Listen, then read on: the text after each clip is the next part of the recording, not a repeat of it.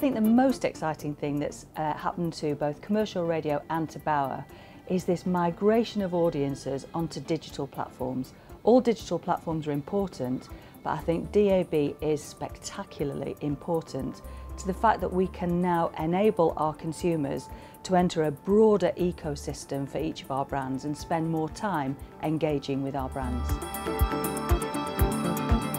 I think it's a fantastic period of innovation across radio. I mean, you take from the industry side of things, most recently the latest set of radars where commercial radio actually beat the BBC in reach for the first time in this millennium. So an amazing achievement across commercial radio. I think the creation of DAX has been a really incredible moment. It's going from strength to strength and is really going to be quite transformative for the industry going forward. The demise of radio has been forecast so many times, and actually we're in rude health at the moment.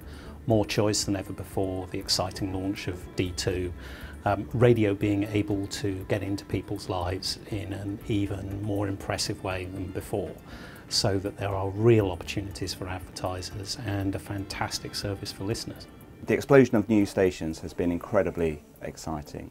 I think at a national and local level we've seen a range of new stations with loads of different formats targeting every listener. It's just great to see that consumers, customers and agencies are excited about the medium again, and I think that's been created by further investment in national brands, in new brands, in technology, in new talent coming into the industry, brand extensions, etc., which just create a far more vibrant feel to the sector.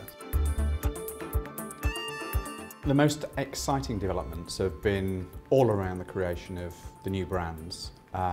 You only have to look at the success which Heart, Capital and Smooth has had over the last few years. It's exactly this creation of new radio brands combined with great personalities which will continue to grow the market share which commercial radio has. Well, for commercial radio generally, I think the last set of radar figures was fantastic because total commercial listening outweighs BBC, and I think that's a great story for commercial radio. And the second thing for us as a KMFM, we've been watching the small-scale DAB trials, and obviously they seem to be going well. The trial's been extended, but we think that is a potential solution for us, for our audiences, to be able to engage more people at a very local level in Kent with KMFM stations.